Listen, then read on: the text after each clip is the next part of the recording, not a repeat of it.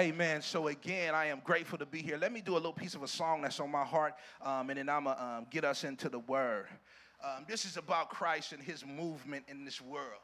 He came from the manger at Bethlehem to Calvary's cross on a mission to save the lost, steady counting the cost. He tossed riches aside to assume the drama of flesh with the weight of redemption on his back just to call us to rest. It was stress in the garden for those that spiritually starving. Sinners with their hearts hardened get divinely pardoned. He's the sergeant of my soul, yeah, the captain of faith. And Christ be the door, the only way of escape. He was placed in the sinners, do no sin. Without him, the light is dim, the situation is grim. But to them that have not, gain all in Christ. From the darkness to the light, blood drops all right, to the heights of spiritual ecstasy, joy and peace. He placed a struggle because of blindness, family. Now I see, finally see me, who and where I be. And I'm in love with the King because he first loved me. Have your way, Father. Have your way. Have your way. Have your way. And our text for this morning tells us in John 13, it says, now before the festival of the Passover, Jesus knew that his hour had come to depart from this world and to go to the Father. Having loved his own who were in the world, he loved them to the end. The devil had already put it into the heart of Judas, son of Simon Iscariot, to betray him. And during supper, Jesus, knowing that the Father had given all things into his hands and that he had come from God and was going to God, he got up from the table. May the Lord bless us as we step into this text. I want you to notice a couple things. Jesus is in this moment of transition. Everybody say transition. Like he is in this moment of recognizing he has come to the moment of fulfillment of his destiny. He came into the world, listen to this, to give his life as a sacrifice. And he knows that he is on his way to that moment at the Feast of Passover because he is the actual lamb that would be slain for the sins of the world. And it said he stood between two windows, if you will, that as he looked into the future, he saw, listen to this, my journey is about to come to the end. Listen to this. We must recognize something about life, that there is an end point to our journey. See, you can't really live until you face that moment. That I'm not down here on a field trip. I'm not down here just to be down here. I'm not down here with just countless time. Like there is a season to my journey which helps me lock into why am I here in the first place then? So he stepped into the window knowing that I am about to leave this world. But it also said that he was about to go to the Father. So he had some bad news that was in front of him. I'm about to die. But he also had some good news that I'm about to be back where I came from, where I will be back in the presence of the Father. But listen to what Jesus did. He stepped away from both of those moments, and I think this is beautiful for us because listen to this. Death didn't terrorize him. Listen to this. When you get into moments where fear begins to arrest you and grip you, listen to this. Fear will stop you from living out your destiny. The stuff that you are afraid of happening, the stuff that's up the road, listen to this, that's not going to move. You got to know that God called us and he said, listen, I ain't promising everything going to be easy. Brother, I ain't promising when you go down there and you do this stand that you ain't going to go to jail. You might go to jail, but will you go for me and the causes that I want to stand up for in this world? So Jesus was unmoved by the bad news that he was confronted with. But he also, in face of the good news, he didn't go drift off into fantasy land. See, sometimes when we start thinking about all of the good stuff that could happen and stuff, and we get so futuristic that we'll forget, listen to this, where I'm at right now. We try to escape the present moment because we try to drift off into a place where it'll be better off in the by and by. Listen to this. One of the main goals of the movement of Christ is not just to get us to heaven. Listen to this. He said, I got some stuff I want to do in your life right now. We going to heaven, but listen to this. I got to use your life right now in this world. And listen to this. I am claiming ownership over your life. The scripture tells us this way. He said that he gave his life so that those who live would no longer live for themselves, but for he who died and was raised again. See, there's a purpose for our lives. And I said the goal is not just to get us to heaven. The goal is that we might be conformed into the image of Christ. Listen to this, right now. That Christ would, listen to what he would do. He would put us on as clothing, right? He would wear us. He would be down on the inside, going about in this world, standing up for justice, standing up for the law, standing up for the hurt. He would run to where the pain is. See, that's why my boy Mike, we got to go back to Ferguson. They still hurting over there.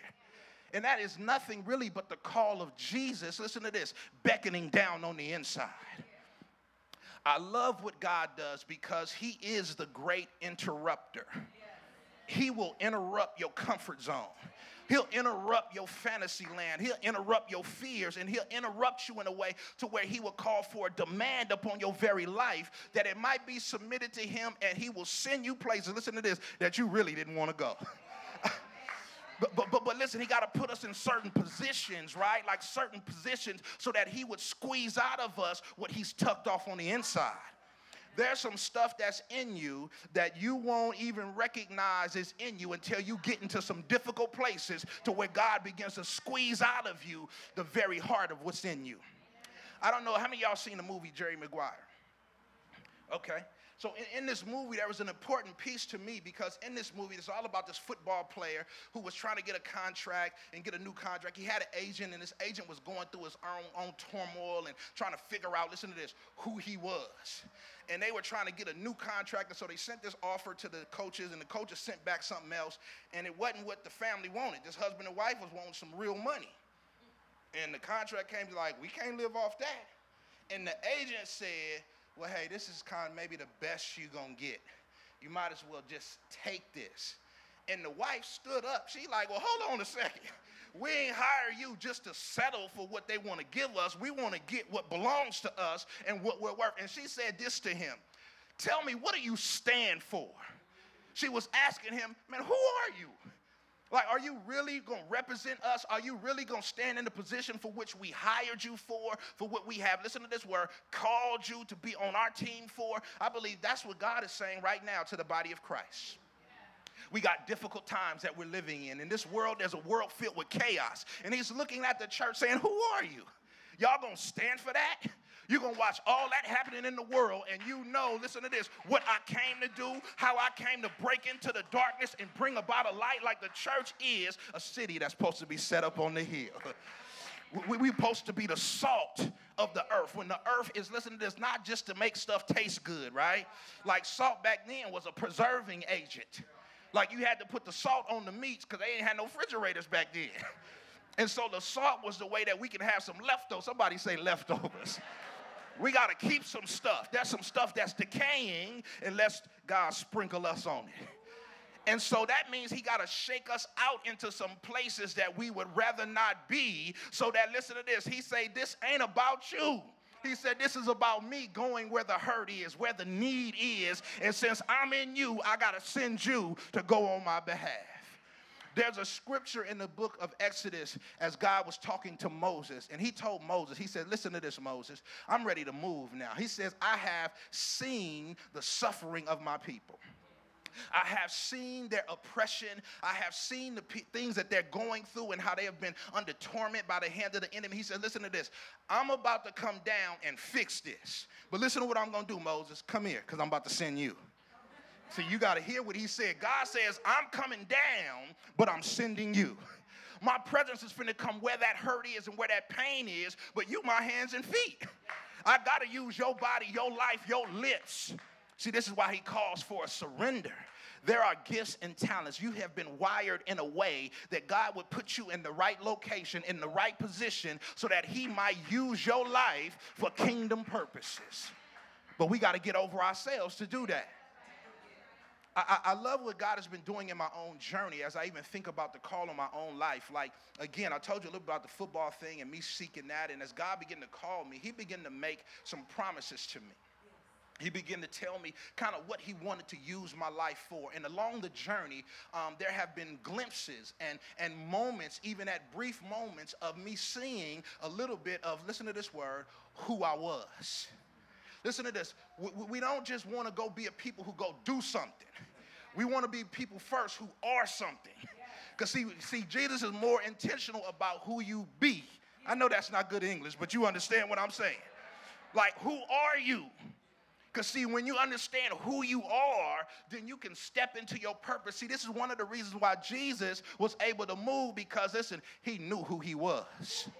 See, we suffer as Christians even with an identity crisis. We don't know how to get in our lane and fit into the world and be who we're supposed to be so that the power of Christ can be released, because some of us, we play and we get too churchy. Well, see, we've heard this scripture, though, or not scripture, but a statement that people say that you so heavenly minded, you know earthly good. And I believe that's part of what Jesus did. He saw glory. He saw returning back to the Father, but he said, hold on a second, I'm right here, and I got to do something right here. But there's also another side of it. You could be so worldly minded that you're no heavenly good. Heaven can't use you because you're so fixed on what the here and now is, and so it takes God to give you that perfect balance. To be, listen to this, in the world, but not of the world. Right, so that we could be used for God's glory in this world, but we're not following the heartbeat of this world. The world is after stuff, but he wants us to be after Christ and his glory. And so God has to take us to some places and put us in some positions to squeeze out of us what he's put in us. And so as I thought about my own journey, like recently, God has been moving my heart in some different ways. And I'm going to give you a quick little synopsis. Like I was part of Oakland City Church, and we started that church about 5 years ago. Myself, Joshua McPaul, a white and a black pastor coming together in a city that's pretty much divided, not just around race lines, but economic lines, educational lines. And if the kingdom of God is the kingdom of God, which means all people need to dwell together, right? In God's eyes, he sees sons and daughters. I'm going to talk to the lights. In God's eyes, he sees sons and daughters. He don't necessarily see black, white, Latino, Asian, though we have our distinctions, right? God loves us all equally wherever culture we come from, because he has a people in every culture. That's what he saw. That's what the writer in Revelation said. I saw people from every tribe, kindred, and tongue. And listen to this. It wasn't so much about them when I saw them, but all of them was gathered around the Lamb. All of them were in worship to who he is. Hallelujah. And so as that church got started coming across those lines and calling all people to Christ, it was a beautiful and a difficult journey. Because, sometimes, coming from my own culture and background, especially even in church, it will be tough talking to a group of people and I wouldn't get no feedback. I wouldn't get an amen, a hallelujah, a thank you. I wouldn't even get an I bet sometime. And that was difficult. But I understood later that they heard me more than I thought they did. They just listened a little bit different. But then at the same time as I was there and I'm like, okay, this has been a beautiful journey, God began to burden my heart about the state of our young people. I am 42 years old, and out of my 42 years of living, my father had been in prison probably about 35 of those years if you put it all together. So I was a young person growing up by trial and error. Like football actually helped me. It helped me stay out of the streets. He got coaches in my life to speak into my life, and like God used that. And so God began to change the direction of my heart, and he sent me into juvenile hall to start doing a Bible study. And it was crazy how it started, though. I'm going to talk to you. I'm still on point with the God want to squeeze some stuff out of you that you didn't even know was in you. So I go to the juvenile hall, do the orientation, and I meet with the chaplain. And the chaplain says, hey, man, come in on, this was Thursday. He says, come in on Monday. I do a Bible study in the Max unit. I want you to just come and watch and observe. You don't have to do nothing, but I just want you to see the flow so that you can kind of get in the rhythm, and we'll work on you getting the schedule. So I show up on that Monday. I got my Bible in my hand, but I'm not planning on teaching anything. I go into the juvenile hall in the Max unit, and the Max unit is, for you who don't know, most of the young people in there are adult remands, which means once they turn 18, they go off to adult prison. They've been given more time than they can spend in juvenile hall. So I'm going into a dark and difficult and a very questioning moment in young people's lives. I go into the Bible study prepared to sit down and listen. He tells me, hey, man, I got some stuff going on, some people I got to meet at the gate. So I'm going to just let you lead the Bible study. And he closed the door. Boop. And here I am now with about 9 young brothers looking at me, and I'm unprepared. But listen, I was prepared. Right? God had something in me. I started talking. They started asking questions. I started sharing rap verses. And before I knew it, an hour and a half had passed. And the guard was knocking on the door saying, man, you got 5 minutes. Like, you got to come on out of there.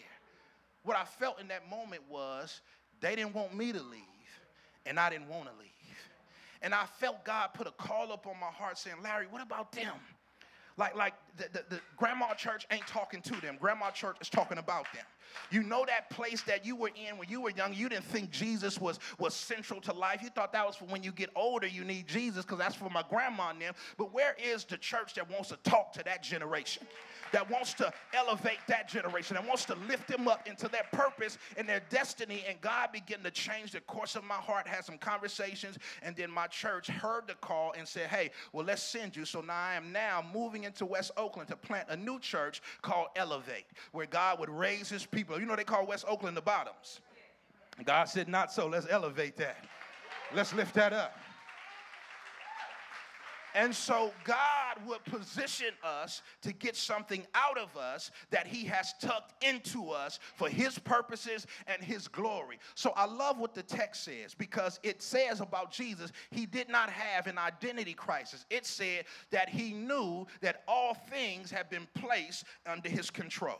He knew he was in absolute authority. And he also knew that he was headed somewhere and he had come from somewhere. When you know who you are, when you get a sense of your true identity, listen to this, in Christ, you will stand up even in the midst of difficult situations. Listen to this. When Paul, who's one of the greatest examples of what it looks like to be a human, surrendered to the will of God, because I don't know about you, I know that had to be difficult to get called to preach Christ, and you would go to some places and you would actually get a whooping. Like they would whoop this cat out of the city. Hold on a second. I don't know what it's like to be a grown man to get a whooping. And then to pick himself up and go to the next city and preach the same thing that got him whooped in that city, that means I'm sold out to Christ. And that just ain't a song. That is the very cadence of my life. God wants it all. Because listen, he gave all to us. The identity crisis that most of us suffer from is we don't know who we really are. I'm not talking about a Christian. That's a label we can put on ourselves. No, who are you? Like, what did God call you to do? What gifts has he given you? What visions, what call has he placed on your life that you shrink back from? Like some things that you have kind of put on the shelf, if you will. I talked a little bit about the CD that's coming out on September 26th. I had stopped rapping. Listen to this. I've got saved in 1995. I started rapping then. Listen to this. Right now, I'm like too old to be rapping. Like, it's kind of like, this ain't your turn no more, man. Let them do it. But God said, no, you. There's something in you right now. And listen to this. God has a way of waiting you out. The promises he makes to you, he got to prepare you to live in that promise. Because if he would have sent me earlier when I was so gung-ho trying to do it and trying to be somebody, and like the old folks used to say in the church, trying to be a wonder, I would have messed up some stuff. Because though it was about him, it was still about me. So God has a way of waiting you out to where you ain't even thinking about doing it no more. And then he say, now I'm ready to do it. Let's go. Because now it's going to be about me and about my glory. So you know that's what he did with Jacob. He already had the promise, but God had to meet him and make him limp on his way to go do the thing that he needed to do. But listen to this. God says, I need everything from you. I want to close in a moment with this thought process. What has God called you to do? I think about the greatness of this movement and how God has raised my brother Mike up in a particular way, in a particular passion, a particular vein. Listen to this. Everybody is not called to do that. He is in his lane. That's why the doors are opening. That's why it's just flourishing, because he has hit the stride. He has gone through tests and challenges. He is imperfect, but he is perfectly where he's supposed to be. And listen to this. God is using him as a surrendered vessel. But the charge to this community here is not to just watch him do his thing. The charge to this community is, what is your thing that God has called you to do so that you might live that out for his purposes? God has destiny in front of you. Listen to this. He says that you have been created in Christ Jesus unto good works. God is passionate. Titus chapter 2 verse 14 says he has peculiarly grabbed him a people who he has first of all saved from sin, and he has called them to be his own possession, that he might have for himself a people who are passionate about good works. There's a way that you've been wired. I understand football because in football we would have to encourage one another in the middle of the game. Like I'm not playing your position. I'm a defensive back. You a linebacker, man. You got to tackle that running back. But my job is to, in the middle of the game, sometime I got to take a moment to encourage you, man, do your job, brother. That's what this moment is, I believe. That God would call me into the locker room, if you will. That he would help me look at my teammates who are on the battlefield in different ways, in different places, with different callings and different lanes. But I'm here to tell you, run your lane. Whatever God got for you to do, man, do that thing with everything that you have. Because listen, the time is ticking. We don't have forever. Like Jesus was facing a moment where he knew death was impending on the clock. And he knew glory was awaiting for him. And so what he was in that moment, and I love the way the text says, he looked at all of that and he stood up from the table. And what did he do when he stood up from the table? He began to touch his disciples. He began to wash their feet, if you will. That's what ministry is. There are people who are out there, listen to this, dirty in sin, who've been walking along life's path and have gotten mud on their feet. What Jesus did in that moment was to really give them their assignment that as I leave this world, you need to do what I'm doing. Jesus was not just a great teacher. He wasn't just a great model. Jesus was the picture for us of what it looks like to be a human being surrendered to the will of God. Listen, he didn't just come to die for us. He came to live for us so that we might see what we were originally intended to be. He always came down, and as he was here, he was always seeking to do the Father's will. His vertical game was strong. And that made his horizontal game even stronger. He spent much time with the Father no matter what he was facing, whatever moment he was in. He would always reach up here so that he would have the power to do what he needed to do down here. And so he becomes our model, our picture of what it looks like to be in the face of difficulties and say, but nevertheless, not my will. Let your will be done. Listen to this. With my life. Now, I know it's a challenge sometimes to get this image right of what it looks like for us to surrender. And I have challenges sometimes letting possessions that belong to me be dictated by somebody else. Like sometimes I got my car and my wife got a car, and then sometimes my wife ride with me or my daughter get in the car with me, and they get to touching my knobs. Music and air condition, and it do something to me on the inside. Because listen to this is my stuff, and you in here riding with me, but you want to control the stuff that I'm supposed to control. But that's what it's like for Jesus to get in your car and for him to tell you, scoot over to the passenger seat and let me get behind the wheel and begin to listen to this. I don't want to listen to that music. Let's turn this on. I don't want the heat at that control. Let's turn it down right here. And for you not to sit there with your arms folded, but you to listen to this, you to get in your heart that he knows what's best. Because not only is he worried about the conditions of the car that we're driving in, but he's more interested in the destination of where we're headed. Sometimes we get so caught up in where we are and what we're dealing with, we don't understand what he's trying to take us to so he can do something through us. He has a purpose for our lives. And he says, I know the plans that I have for you. Plans to bring you to an expected end. Plans not to harm you, but to bless you. Though you might be in situations that seem like you won't rise up out of this, but no, I got resurrection power. There's nothing that can keep you from what I got for you. There's nothing that can turn you away from the destiny that I have for you, because there's purpose on your life, and I'm faithful to my word. The Bible says he is watching over his word to perform it. Whatever word he's spoken in your life, you got to reclaim that word. He is not going to fail. None of the promises that he have made will fail. Every promise in him is yes and amen. You got to get that down in your spirit. As you're walking through your situation, and it might be difficult, because you know that word in Jeremiah that I know the plans and thoughts that I have for you was a plan to send them into chaos. It was a plan that they was finna head into difficulty. They wasn't headed in the easy street. He was telling them, I'm finna send you a place you don't even know, and you're gonna be there, but I want you to know that I got plans for you. Listen to this, right here. Right in the hurt, right in the pain, right when you begin to surrender your life to the call of God in your life, and it takes you places that you would rather not be, but God said, here is my will for you, that I might get something out of you. Because when he sends us in difficult places, that helps our posture. It helps us because I become uncomfortable because I'm no longer in control.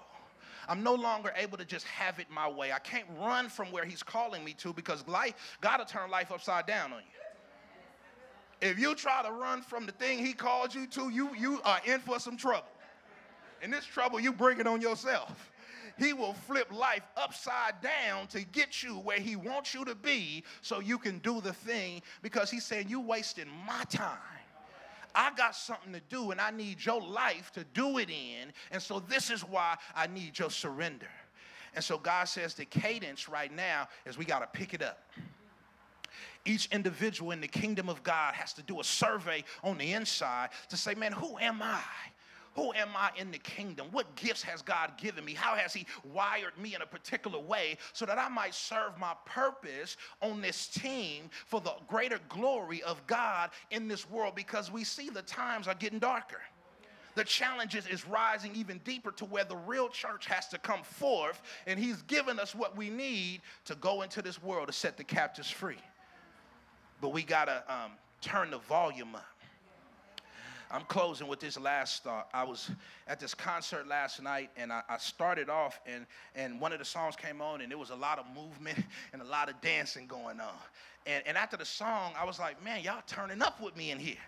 And this is what I said. I said, like, we who believe in Christ are the only ones who got a right to be turned up. Everybody else in the world should be turned down right now. If you are not resting in Christ and in the promises of Christ to have your sins washed away and life restored, you got problems right now. You need to turn everything down. But the challenge for us is we not turned up loud enough. I remember there would be moments in my journey when I was younger and I was dreaming of having cars with the good music in it that make everybody in the neighborhood hear it. But there would be certain times you at the light and somebody come to you next with one of those cars and y'all at the light and you could hear their music over your music. And you would kind of turn yours down so you could hear what they listening to. God said that's not to be so in the church. The music they playing, that ain't the music of the Holy Spirit. It's not the music that God is after. The world has a volume that is turned up so loud about everything but Jesus. Yeah. It's going to be hard for us to really live out this Christian thing in this world because the loudness of the world, they don't want to hear this. But we have to respond with our volume turned up even louder. Because listen to this, they need to hear what we have to say. And listen to this, that's not just the preacher's job. Yeah. You've been assigned to places. You have to look at everything as a moment and an act of worship, that every place is a place of ministry, that your gifts, if it take you to Wall Street, serve Christ on Wall Street.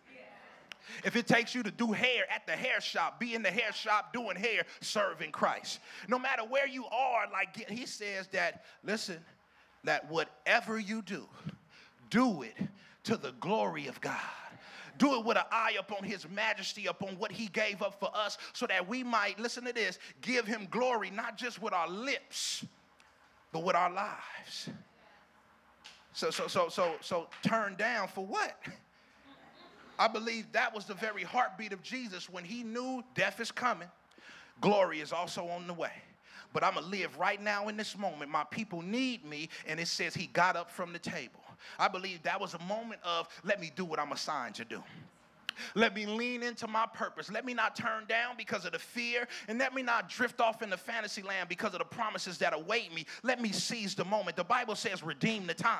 Like I got to take full advantage of the time that he's given me, because I don't know when my chapter closes. But I want to live out the call he has on my life, to where Paul said at the end of his journey, I have finished my course.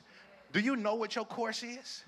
Do you know what your call is? Do you know what God has wired you to do, so that you can begin to be about the vision that God has for you? Or else, listen to this, we just walking around in circles. We actually wasting time. But if you would get into the presence of God, that God would begin to fill you with deeper desires that are bigger than what you want to do with your life. But that it will be the plan that he has for your life, and he could take you places that you never imagined you would be. And he would use your life in ways that you never thought that you could be used. Listen to this, with all of your brokenness, not with your perfections. Much of the glory of God is going to be revealed through the people that he uses, who are humble enough to know, I didn't want to do this in the first place. but he's equipped me and given a burden to me that oversees the burden I had about my own stuff, and I am now compelled to do what he wants me to do. I'm closing with this scripture, and we're going to pray. In 2 Corinthians chapter 5, Paul had just finished talking about death and that it was on its way. And he began to talk to a group of people, and he said these words. He says, listen, I know y'all feel like I'm doing too much. Like I'm taking this Jesus thing too heartily. Like I'm over the top about this Jesus thing. And he said, listen to this. It's the love of Christ that is constraining me or pushing me to do this. The word constrain gives us an image of what we do with toothpaste. That, toothpaste that we squeeze and stuff comes out. And there are moments when we get to the toothpaste, for those of you who will be honest with me, that you're like, I ain't finna go buy no new toothpaste because I know it's still some in this bottle right here, this toothpaste. And what we do most times is we'll roll that thing up and start squeezing out of it what we know is still in there. God says some of the difficulties you're facing right now is him rolling up that toothpaste. There's some stuff that's in you that got to come out. There's other people's destiny tied to you, listen to this, coming to be who you're supposed to be. When that movie that I mentioned earlier, when they questioned that brother about who are you going to just settle for what you see? That ain't what we supposed to have. And that brother got awakened to his true purpose. And that brother did his simple role. It wasn't super grandiose, but he stood in his position and did what he was supposed to do. And listen to this, life was changed. You are somebody else's destiny opener. The doors that they're waiting on, you got to get in your position. They waiting on you to arrive so that they could cross paths with you and hear and feel and be pushed into the places that they're supposed to be. So as I close, God says, I'm squeezing some stuff out of you. Because he says, I know what I want to do in your life, but I need you to stop thinking so much. Start listening some more. Stop trying to figure your way out and start trusting your way into the things that I want to happen for you. Father, I thank you. I thank you that this moment is a moment of purpose. There are some people in this room who have fell asleep on their own purpose. They have fallen asleep on their own destiny. They have gotten caught up into the motion of life. They're waking up, they're going to work or going to school, they're paying bills, they're coming home, they're cooking dinner, they're raising kids, and those things are right to do. But there is a purpose beyond our day-to-day existence that you're after. And many times you want to activate us right in those things to begin to live life in a different way, to live with a different rhythm, with a different cadence. And so, Father, I pray that even now you would awaken people to their true identity in you. First, as sons and daughters. Secondly, as those who have been given gifts. You said that you have given gifts for the sake of ministry, for the building of your kingdom. There are people in here who are sitting down, but they should be standing up. There are people in here who are walking on pathways that's not their path, but you want to change the course of their life. There are people in here who are supposed to be speaking, but they're still silent. There are people here who are supposed to be active in service in this community, and they're still looking around trying to find the perfect opportunity. God, would you push them into the destiny that you have for them? Because you're not so much interested in where we go to do the thing we've been called to do. But you're interested in us doing it. Sometimes it looks like us doing it from a jail cell. Paul was in jail, and he had that same statement. It was like, turned down for what? I'm in this position, but they went to singing and they went to praising God in the midst of a difficult moment, and something happened right there. God, the places you send us to, we just have to be more focused on who you are, not just where we are, but who you are. And we in you are more than conquerors. So, Father, today, would you release some people to step into the vision you have for their lives today, God, would you call some people forward?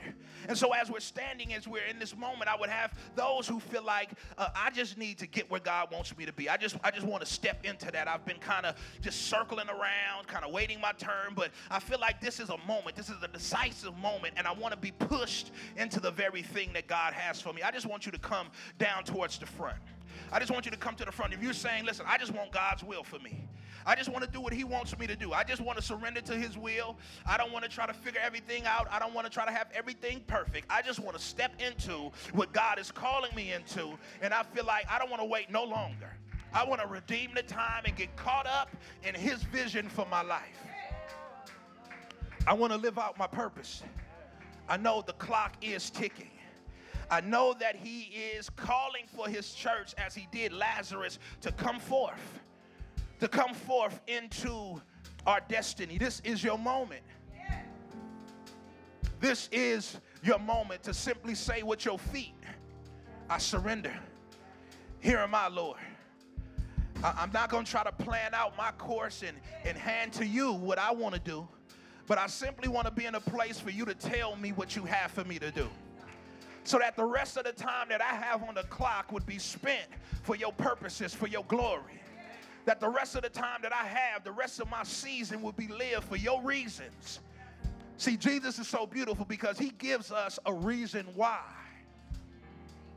That we are more than what we do. We are his children. We are sons and daughters. We are a royal priesthood. We are a chosen generation. We are a people who are supposed to show forth with our lives the praises of him who's called us out of darkness into life. Our lives are supposed to look like something. Not just because of what we're doing, it's because of who we are. The lights get turned on from the inside. And as I see who he is more clearly, and as I see more clearly who I am, I'm able to move in ways that I didn't even imagine I can move in. I can do things that I didn't even imagine that I can do. There's still some time before we jump into this prayer. For those who want to respond with your feet and say, Jesus, I want to just give you more. There's some areas that I've been keeping from you. There's some places that I know you've told me to go, but I've let other things keep me from those places. I know there's some people you wanted me to talk to, but I've been letting fear and worries about how it will be received. And I am actually not just holding myself back from my purpose. I'm holding them back from their purpose because they need to hear from you. And your word is alive in me. And I don't want to just stay on the sideline. It's time for me to enter the game. It's time for me to get on the field and do my part. And add my log to the fire, that the flame of God's glory will be established in this cold world, that there will be people who will be awakened to their purpose because I'm stepping into my purpose. This is a moment of destiny. Would you come forward? Would you come forward? It's simply your yes. It's the response of a yes in your soul that says, yes, God, to your will. Yes, God, to your way. Yes, God, to your heartbeat for me. Yes, God, to your plan. Yes, God, to your vision. Yes, God, to your purposes. Take the driver's seat, oh God. I'll take the passenger seat, God. Take the driver's seat of my life. Begin to take me where you want me to be. Begin to shape me and mold me how you want me to be. Begin to awaken the gifts and the callings that are in my heart, God, for your very purposes, God. Use me for your glory. Here I am, a living sacrifice. A living sacrifice is important because a living sacrifice has to come and present itself to the altar. It has to say, here am I, Lord. I understand the very call that you have on my life. And that we will become just like the Apostle Paul, that we stood before the revelation of Christ. And the Apostle Paul simply said, what would you have me to do? And that's what we're saying as we're standing here before him is, Lord, what would you have me to do? I am your servant, God. I have been purchased with a price, God. I am no longer my own. And I actually, since I know that, I want to live that out now, God. Here am I. Use me, oh God. Use me to get glory in this world. Use me, God. I know I don't have much to offer. I know I'm broken by myself, but God, here am I. Would you use me for your glory? Open doors that's supposed to be open for me, God. Close the doors that need to be shut. Awaken the gifts that are down on the inside so that purpose might be fulfilled. That the rest of my time, God, is spent in mission with you. That's what we were intended to be. A people for your own possession who are zealous for good works. We are intentional. We are on purpose trying to do what pleases you, God. Would you bless my brothers and sisters who've come forward? Would you bless them? Would you raise those hands? I'm just standing here at the altar. Father, this hand that is raised is simply a yes to your will. This hand that is raised, Father, is simply a recognition that I know that you are on the throne. And I know that all things belong to you, oh God. So I include myself into your treasure of possessions. And I'm saying to you, make me over again. Do a new thing down in my heart, oh God. Restore unto me the joy of what it means to live for you. Bring me back to the former days where you were the only thing that matters, oh God. Let the dullness that has come upon my heart be washed away. Make me alive. Make me a lively stone in the building, oh God. That my purposes might come to fruition. I don't want to waste my life, God. I'm not here on a field trip. I am here on your purposes, God. I am here to do what you have called me to do, oh God. Awaken in me every desire. Awaken in me fresh affections for your glory. Awaken in me new courage, God, to stand in my position, oh God. Awaken in me a new sense of your calling on my life, oh God. That I would go forward and that many would come to know you because I got turned up about my purpose. I turned the volume up on my life being lived for your glory. May we get what you had as you went to the temple, Jesus. When your parents came back looking for you, you said to them, didn't you know that I got to be about my Father's business? Would you awaken that in us to be about your business, oh God, in this world? To live our lives with an intentionality to serve you in the way that you've called all of us. And so, Father, we thank you that you want to do this. That's what this moment is all about, that you are calling us forward into purpose. I thank you for the destiny of your people who will go to the grave empty, who will go to the grave having done the things that you've called us to do. That we would go to the grave, God, exhausted in the purposes that you have for us, God. That we wouldn't go to the grave still filled with all of these gifts and talents, but we would expend our energy, God, doing the thing that you created us to do, oh God. That we would spend our energy, God, doing what you've called us to do, God. That this world would be a better and a different place. When you take us out of the salt shaker and begin to sprinkle us on the stuff that's decaying in this world, that the preserving element of your word and your spirit, God, will come through us. That there will be a people and a generation that is lost will be called out of the darkness into the marvelous light. And Father, we'll be careful to give you the praise that belongs to you, because we know it's going to be done by you. One plants, one waters, but it's you who gives increase, God. But we want to just say that we want you to use us. We want it your way. Have your way. Have your way in our lives. Have your way in our purposes. Have your way in our finances. Have your way in our education. Have your way in our career choices, God. Have your way. Lead us where you want us to go. And give us the grace to follow you, even into the difficult places. Wherever it takes for you to get the glory that you so rightfully deserve. We thank you, Father. And we give you praise in the name of Jesus. Give the Lord a hand praise. Give the Lord a hand praise as you prepare to take your seat. Give the Lord a praise. Father, we thank you. God, you're awesome. God, you're mighty. God, you're holy. God, you're powerful. God, you are on purpose, God. Shine through us. for the glory of Christ. Amen and thank God.